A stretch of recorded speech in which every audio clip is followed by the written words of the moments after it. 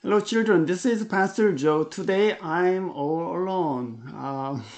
People are very busy in their schoolwork and class assignments, so I will share the time with you alone.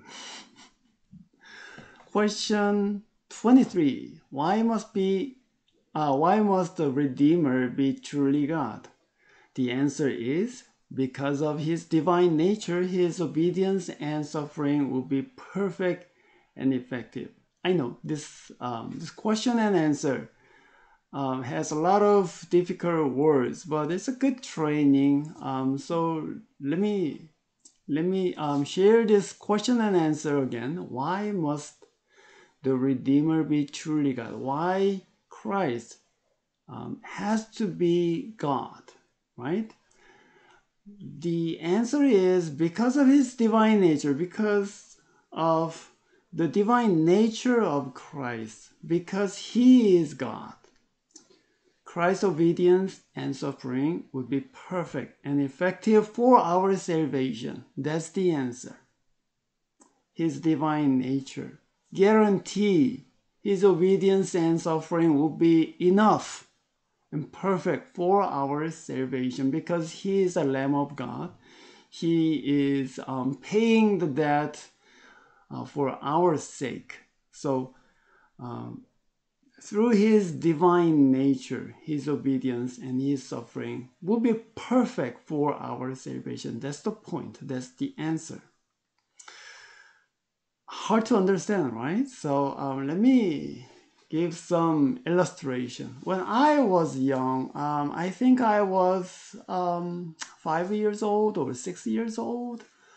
I was very passionate about the riding bicycle.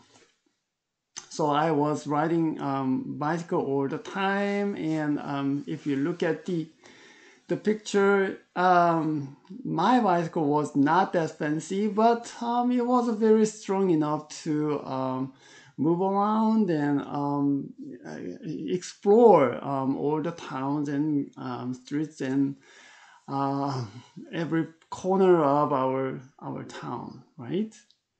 So I was very avid biker.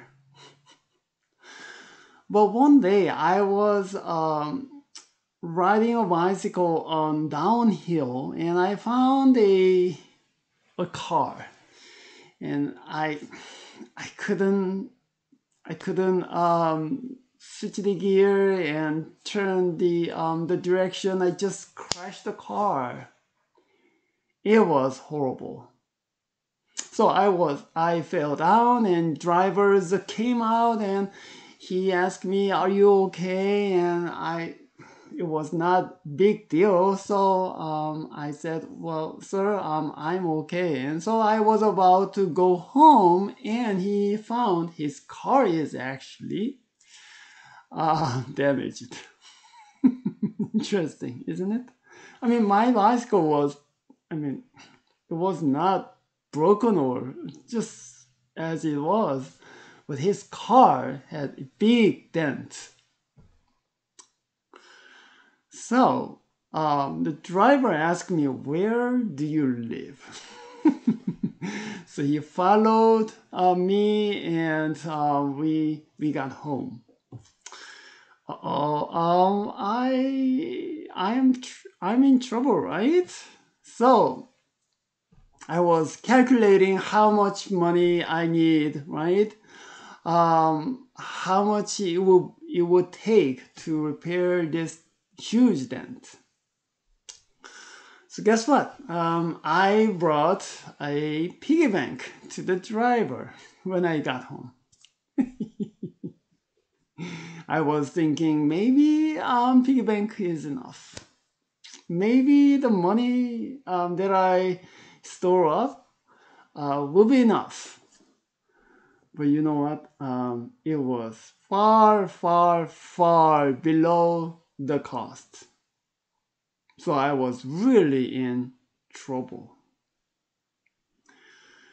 Could I um, could I avoid the debt?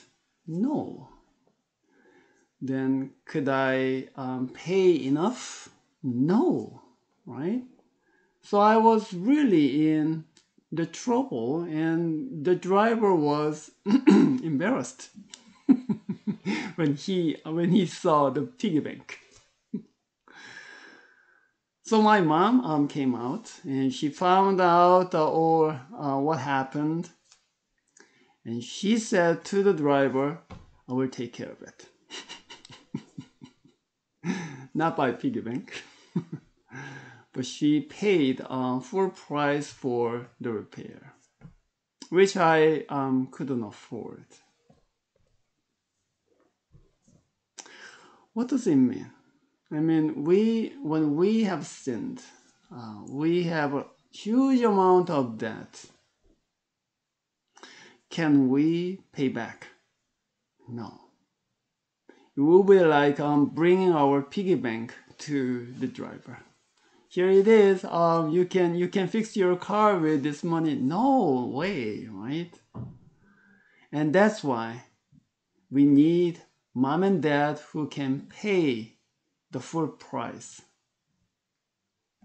And that's why the Redeemer must be truly God in order to pay our debt. He has to be truly God. And that's the point for today. Christ should be perfectly God, that he could pay all the debt of human being. What does it mean to us? Our Redeemer Christ is on our side, and we need not fear anything because he is on our side. He is paying the full price. Like my mom paid full cost for me, right? So Christ is always behind us.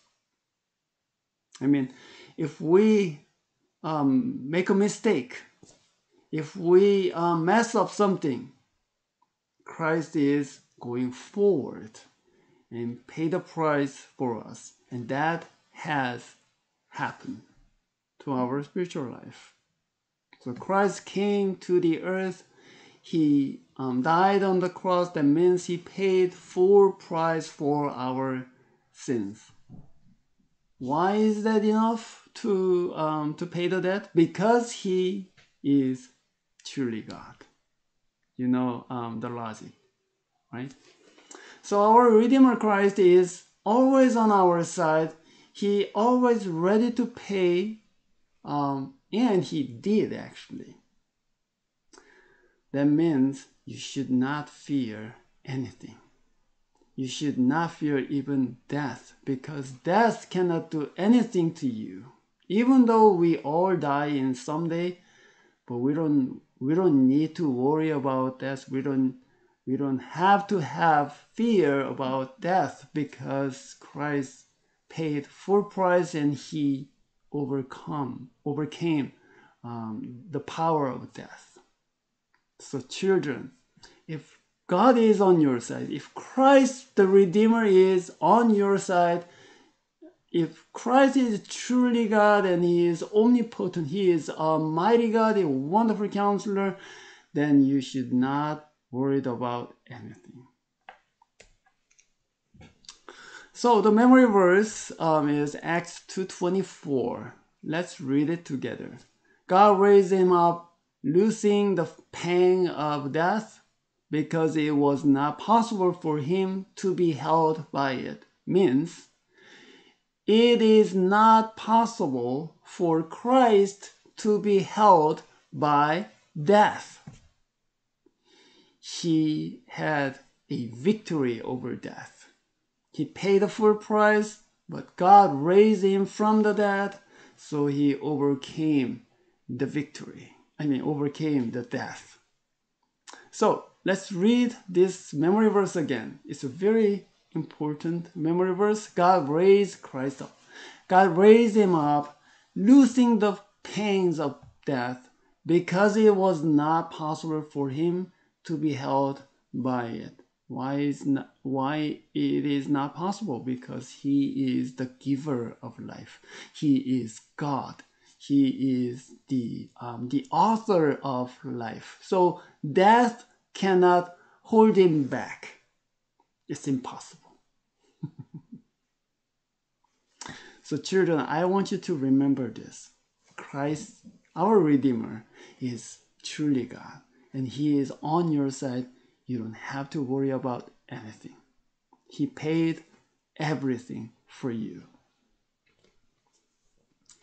So again, today's question is this. Why must the Redeemer be truly God? If you don't understand the answer, remember the story of my mistake. Okay? The answer is this. Because of his divine nature, his obedience and suffering will be perfect and effective for what?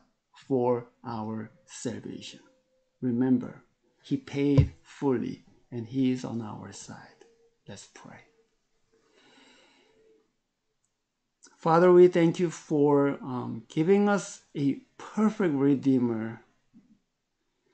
The Redeemer Christ is on our side and we won't be worried about anything.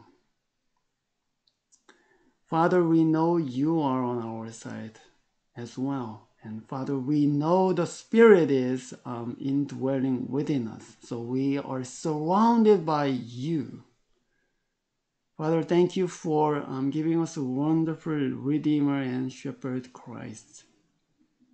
Let us always remember the power of Christ and his a perfect obedience suffering for our salvation.